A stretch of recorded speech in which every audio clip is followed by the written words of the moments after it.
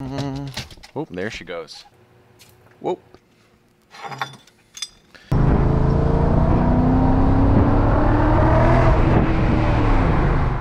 Hey there, what's going on everyone? This is Chris back with the Bimmer Barn, and today we're going to be working on my E39 M5 wagon. This thing has not gotten a lot of attention in the past few weeks, I guess, just because we've been really hustling and bustling on our E46 project, and we just picked up that E39 528i, which has some really cool, interesting content coming up. But for now, we're going to be working on my E39 M5 wagon, doing a couple of basic repairs, some things that I kind of forgot to do when we first installed some stuff. So I'm gonna go ahead and show you guys what we have on the table here behind me, and then you're gonna come along with me on sort of more of a raw, unedited format video where we're just gonna figure out things together and kind of share thoughts on the E39 platform. So I hope you enjoy the video, and if you do like this sort of content, please leave a like down below and subscribe if you're new to the channel. But without further ado, let's get straight to work.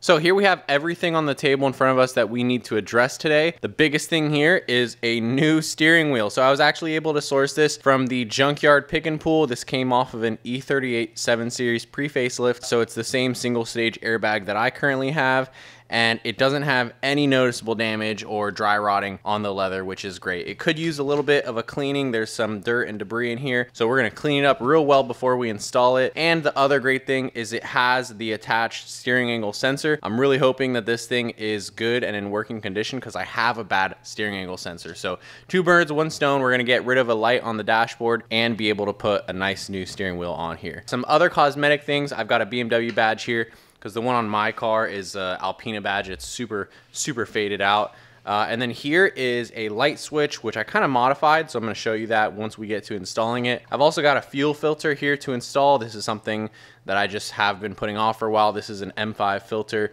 It's going to go underneath the car. And then finally, I have some rust reformer spray because we need to disassemble the rear airbag cups, because unfortunately, I realized that they were starting to have some surface rust on there, and clearly I forgot to paint them when I installed them, and the steel plates, they were not painted or sealed from the fabricator, from the factory. So we're gonna be taking care of all these little mods today. Hopefully it doesn't take too long, and by the end of this episode, our car is gonna be in much better driving condition. You know, sometimes it's easy to just forget about the small stuff, but knocking these things out all at once is gonna make one big difference, and I think it's gonna be really gratifying. So let's go ahead and get to work and start with the steering wheel. All right, so I got a T30 little driver here, and Goose is gonna help us out today. But you're gonna go ahead and shove this behind the back. These are the pre-facelift wheels, so they have like screws on the back here, whereas if you have like a sport wheel, they've got like a little clip that you have to disengage with like a flathead. So it's a little different, but this is what takes the airbag off. And I'm just now realizing as well that we're gonna have to disconnect the battery because we don't want the airbag getting an airbag fault or something like that. Go ahead and unlock the wheel so I can get better access. There we go. Oh, all right. So loosen these up all the way, and then let's go disconnect the battery.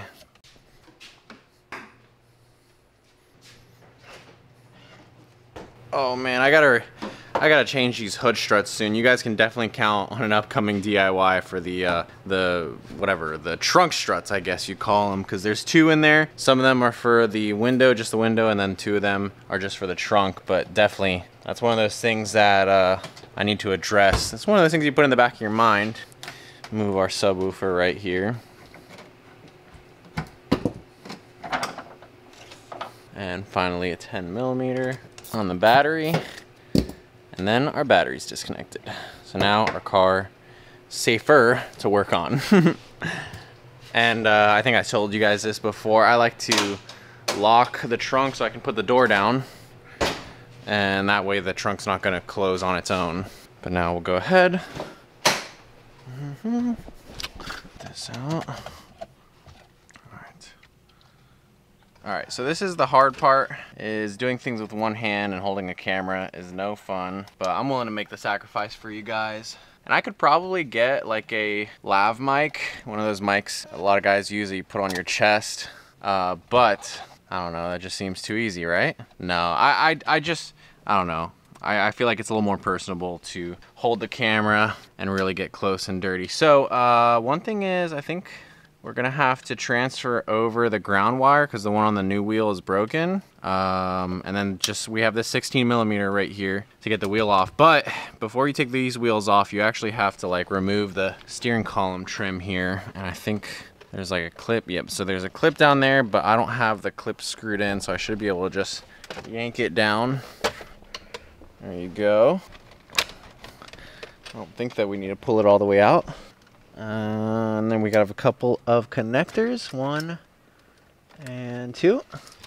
So these 2 connectors for the wheel, and now we can actually take the 16 millimeter off.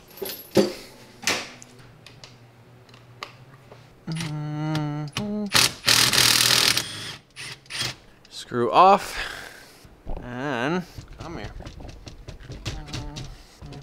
Come on. Oh, there she goes. All right, let's get this thing out. So yeah, like I said, this little ground point right here, I think it's for the horn. I broke it off at the junkyard. When I pulled on the connector, it just broke off completely. So I'm gonna use one of these quick solder marine seal connectors. I'll put some links in the description below. I think we'll use red. And all we're gonna do is strip off this wire and cut this one, strip it off as well, and just put the connector on our new wheel.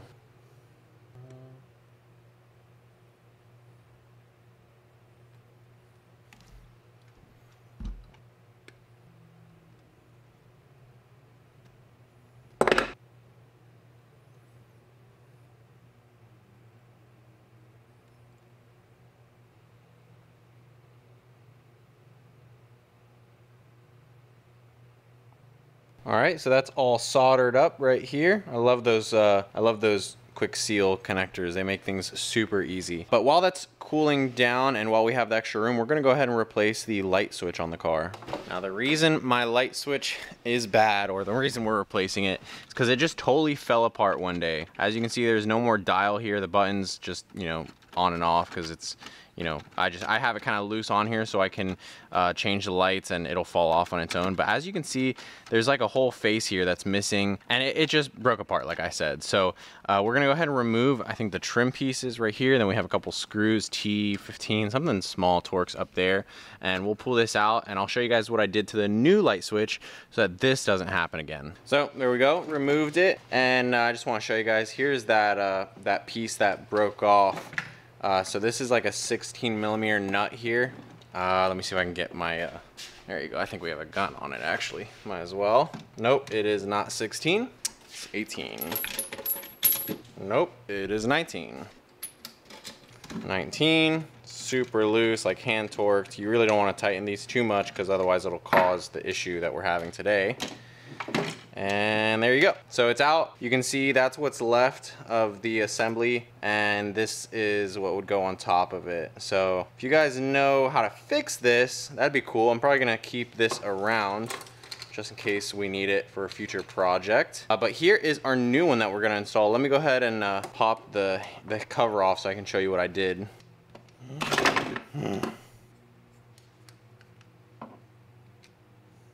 So here is what I have, and so I pulled this off of a junkyard car, of course, because I knew that I needed one. Mine was broken, and when I pulled it off, originally it just split around the outside, so it broke. I don't know if you're going to be able to remove one off of a car that's old without breaking it. It's probably going to break just like mine did. So around the outside here, it cracked and just split into two, but what I did was, since it was a good clean crack and it broke into only two pieces, I glued it back together. Then I went ahead and reinforced it with some plastic weld, which is gonna reinforce that edge and hopefully make it stronger than even OEM so that it doesn't break again in the future.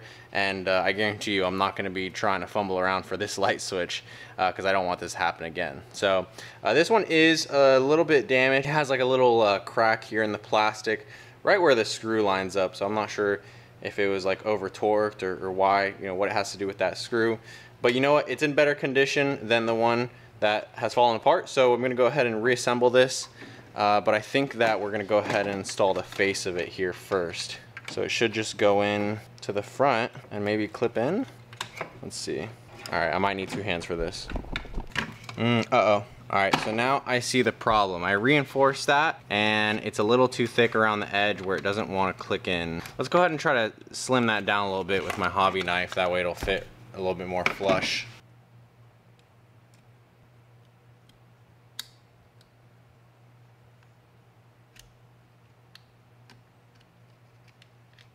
All right, finally, after trimming all that plastic weld off, I guess I really put it there for no reason. So I'm not sure if maybe I should have reinforced it from the inside. I feel like that might also maybe cause an issue. Actually, probably the inside would have been a better idea. There's probably a little more room there. But I think we'll try it out as is. So go ahead and shove that in there. And then our light switch comes in from the back, and that's basically what aligns it. And then we put our little nut on. There you go.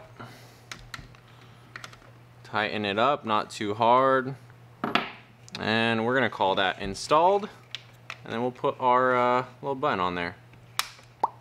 There you go. So yeah, there's a little bit of a marking here, but you know what? I'd rather have a light switch that stays in the dashboard versus just flopping around making noise. And yes, I know that this bezel here is pretty scratched up. I would usually repaint this, but as you can see, it's missing one of the mounting points, and I think it has a crack even. Oh, yep, it does have a crack right here. So kind of embarrassing, but yeah, maybe I'll super glue. I'll add just a little dab of super glue here, and then we'll put it back in the car. I know, again, it's not the best condition, but I have a parts car that I'm hoping to grab one of these from, and we'll put it on the M5 wagon. But yeah, let's put this back in. All right, so putting everything back together, looks great, switch looks good. I just want to ask you guys a question, maybe you guys can answer this for me. What do you do about these trim piece clips that just tend to break and then don't really do anything? So it acts like a guide, but this one has actual clips so it holds it down, but this one, it's like broken, so it's half on the inside and the half on the outside broke off. What do you guys do about that? Can you buy that? I guess you probably could. Is it glued on there? Like, how would you get that off? That's my question. But just go ahead and press that back on there. Probably need to wipe down those finger smudges. But you know what? A little bit of play in it because of this screw that's broken. But you know what? It's in there pretty well.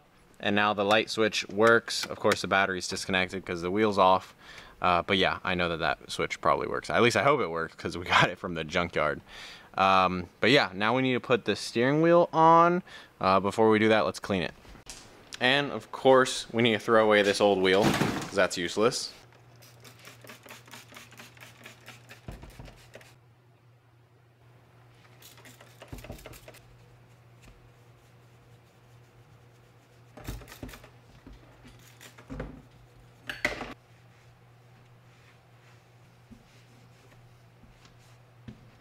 So we cleaned it with some more brake cleaner and got all the gross crud finger grease. Blech. I don't even want to think about how gross that was a second ago. But now, since it's leather, we have to rejuvenate it. So we're gonna add some Meguiar's Rich Leather Conditioner. Put a link in the description. I use this on my seats and just about anything leather in my car because when leather gets dried out, it tends to deteriorate faster. So the best thing you can do is keep it nice and rejuvenated. So I'm gonna go ahead and spread this all over the wheel with a little brush, and then we'll go ahead and install the wheel.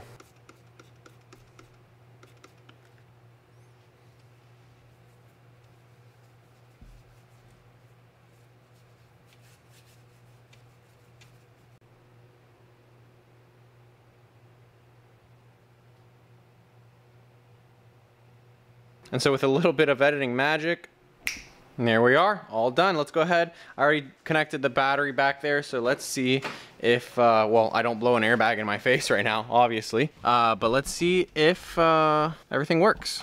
Well, actually, we're gonna need to test drive the car to see if the steering wheel sensor works, because it starts off with the light off, and then when I drive it, it notices the angles off and gives me a light. But we can test our light switch. Hopefully that works as well. Yes, it does. So, light switch works. We'll go on a test drive at the end of the video, make sure everything's good. There are some other things that we need to fix, but yeah, let's keep going. All right, so the next thing we're gonna do is change out this badge right here, the Alpina badge. It should be pretty easy to get. Actually, I can probably get it with my fingers. Yeah, there we go. Sorry for the noises. There we go. Oh, and we broke it on the way out, but that's fine. Let's go ahead and pull that little nib out. There we go. That was easy. famous glass cleaner. It does everything. And yes, this hood needs to be repainted, so I don't really care if I scratch it. No, that's gross. Yeah, this hood's been repainted way too many times. Look, they even just painted over the seals here. That's just straight laziness. All right, our new badge. Well, new, got it from the junkyard. And hopefully it's the right size. Wiggle her in. There we go. Nice. Looking much better, much cleaner. I will admit, I kind of missed the Alpina badge look. I just don't know how you guys would feel, because I do want to put all Alpina badges. I think that would be really cool, especially like on the wheels, the rims. But I want to get the stickers for the side of the car first. And before I do that, I want to repaint the car. So it's kind of like a process, guys. I have it in the back of my mind. But eventually it'd be really cool to do like some of those stickers on the side and like a full exterior Alpina conversion. Because I think it'd be kind of sleepery and would just kind of represent what I feel about this car, which is being a luxury car, but having a nice engine, having all the power, really fits with like the Alpina model. But anyways, that is done. The rear badge, I'm realizing, is probably the same size for those of you touring guys. So here's the old badge that's on here, and it came off really easily a second ago, so I kind of just left it loosely on there. And here is just a normal hood badge. It's broken. But I will tell you that it does fit here, which is very interesting. So this is a hood badge, but it does fit on the back. Of course, it doesn't want to go all the way on. But yeah, I'm wondering if I can get another one of these badges. I'll definitely grab it and put it on the back here. For now, I'm not sure. You think that's going to stay on, guys? I guess, I don't know. I don't think it is. So we'll pull it off for now. And I guess maybe we'll leave it blank. Yeah, it looks really ugly. So I need to get another badge. Definitely need to get a badge. So that being done, the next two things is going to be the spring perches and our fuel filter. So I'm going to go ahead and grab my quick jacks and throw them under the car here so we can get it up in the air, and then we'll take a look at the fuel filter.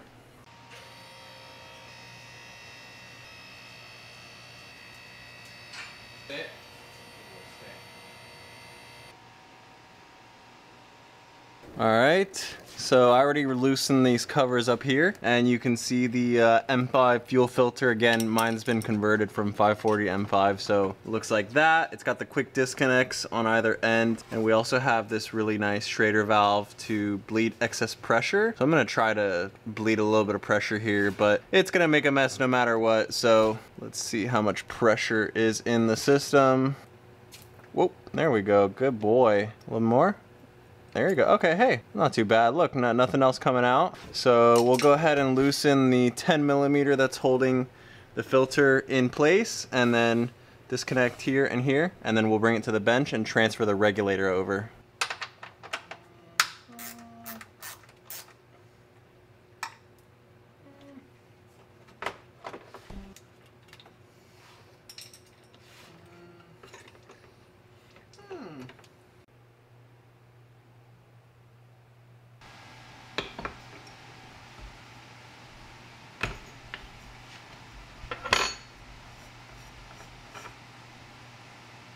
So there you go, I've got the old filter off of the regulator assembly, and if you're doing this at home, just a little tip, I found it easiest to put it in the vise and keep this stationary, and then I put a 19 millimeter around the nut that's on the filter itself. Now you do notice that this has a crush washer, so we're gonna replace it with a fresh crush washer on our new filter, and then we're gonna go ahead and put it on the assembly, and then put it inside the car.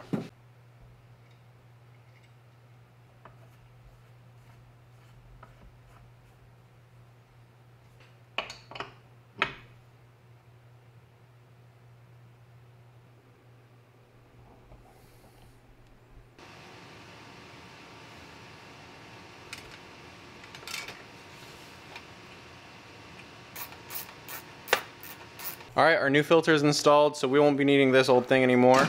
And now we can go ahead and take the rear wheels off so I can show you the spring pad adapters that we're gonna have to remove and paint. All right, so got the wheel off and I set up some lights so it'd look cool over here. But you can see the lower spring pad adapter. I got this from Bag Riders. It basically allows you to run like a universal bag on a universal spring perch, and it was handy for this setup because it fit perfectly. Unfortunately though, as you can see, it did start to rust, and I think I just maybe didn't pay enough attention when I installed them. I thought they had some sort of clear coat or something, but I'm thinking that was just like a machining oil, and it obviously wore out, and now the thing has started rusting. So we need to pull that out, and then we're going to try to grind off a little bit of the rust. It's just surface stuff, and then we'll seal it up with some rust converter and paint it, and then reinstall it. So the airbag currently is inflated. I'm gonna go ahead and break the bolt loose down there, and then we're gonna let all the pressure out of the bags and then be able to pull these things out.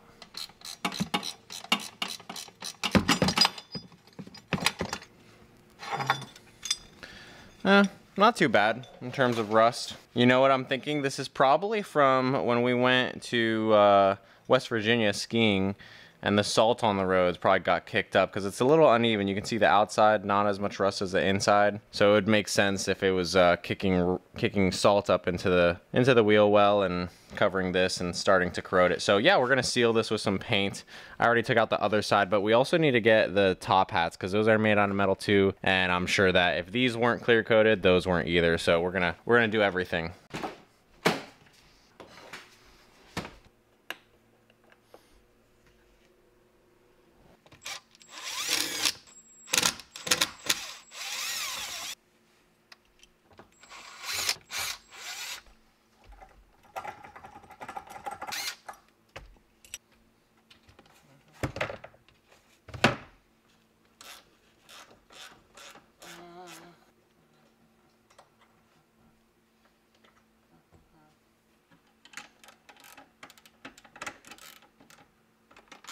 Well, at least these things are pretty easily serviceable. I will say that. A lot easier than changing out factory air springs or changing out the factory steel springs. You know, not as bad rust on this. Again, a little bit more on one side where I would think the inside is that gets more rust. But yeah, we're gonna disassemble this, just a couple more bolts, and then we'll go spray paint it outside.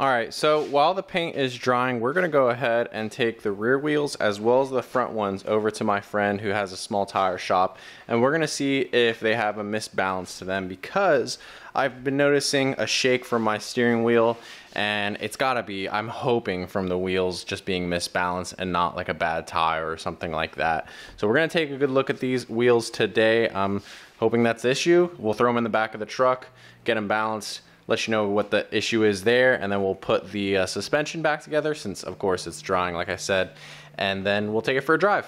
So we just got back from the tire shop, and I have some unfortunate news to share with you guys.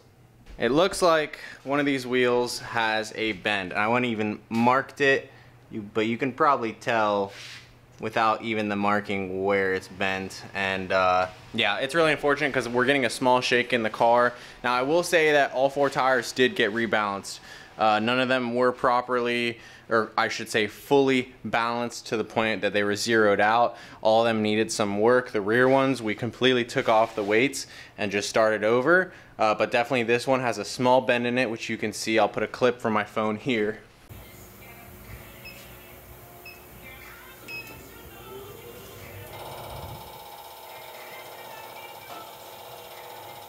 And that's what's going to cause some shake, although, you know, the tire does kind of suppress that. And then there's also one tire that we marked because it looked like it could have a possible defect in it that would be causing a vibration as well. So we're going to find out soon enough and see if these things rebalanced give us any better performance or any less noise, vibration, harshness, because that's what I was getting in the car before. And hopefully we don't have any more wheel shake. But let's go ahead and take a look at those spring adapters. Here they are. Nice finish. I should have done this the first time around, obviously. But hey, you know what they say, if you ain't doing it twice, you ain't doing it right. So whatever, we grinded them all down, then cleaned them with brake cleaner, and then we sprayed them with the rust reformer spray from Rust-Oleum. They look great. A little bit of pitting from the from the rust that was there, but no big deal. It's just kind of surface pitting. So now we can reassemble everything and throw it back in the car. I'm gonna go ahead and do that right now, and then soon enough we'll be on the road.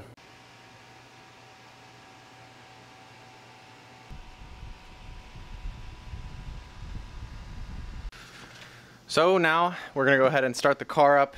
And as usual, when you start up a car that you just replaced the fuel filter on, there's gonna be no pressure in the system. So we're gonna go to key position 2 and let it prime. And now we can go ahead and start her up. There you go. All right, let's move some cars out of the way. And I got the GoPro here, so you guys can come along on a drive with me, and we'll get to see if the steering angle sensor works. I know the light switch works, and hopefully the wheels are balanced. And I think I have an idea what we're gonna do, so stay tuned. I'm gonna tell you what my idea is.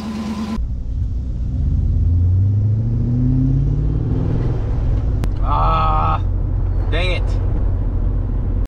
Dang it, we just left the driveway and it's already got a ABS traction control little malfunction from obviously the steering angle sensor.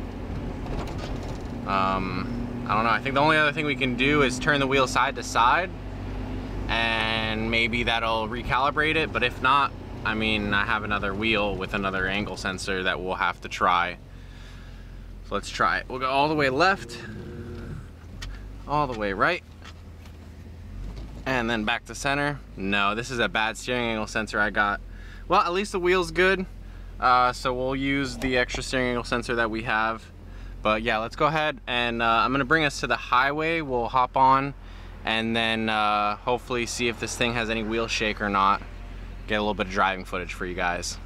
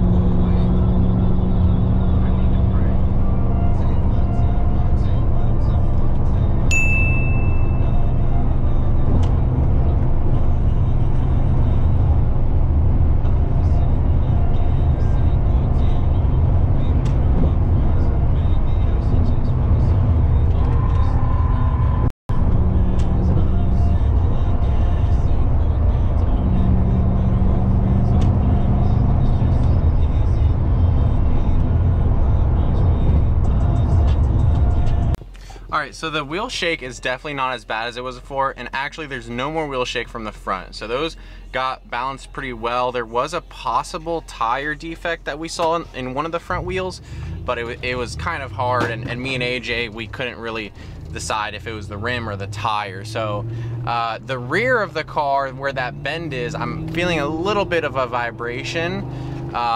So that's to be expected because there is a bend in the wheel. So now I want to kind of get you guys' opinion because I'm not sure how to proceed from here. I have a couple of options, and option number one would be leave everything as is, obviously.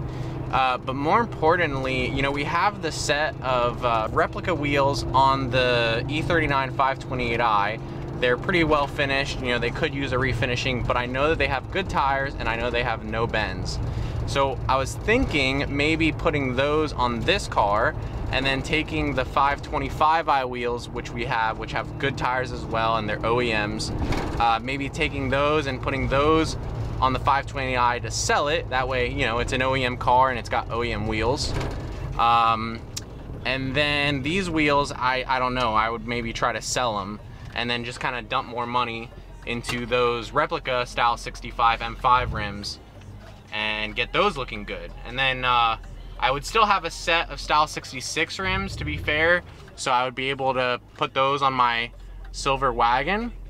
And then at that point, I would not have any more spare rims, spare E39 size rims, but at least, you know, I would have sold these bad replicas and I would have wheels refinished and all that. So it's kind of like a huge shuffle of wheels. Let me know what you guys think, if it's worth it.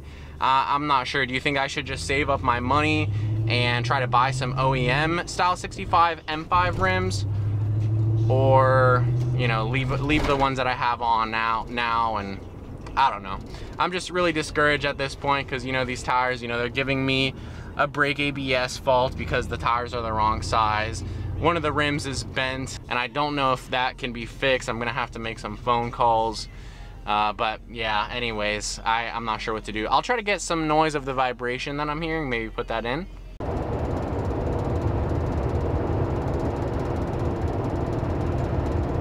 But now we're on our way back home now. I think I'm probably gonna stop and grab some food and then we'll conclude the video next.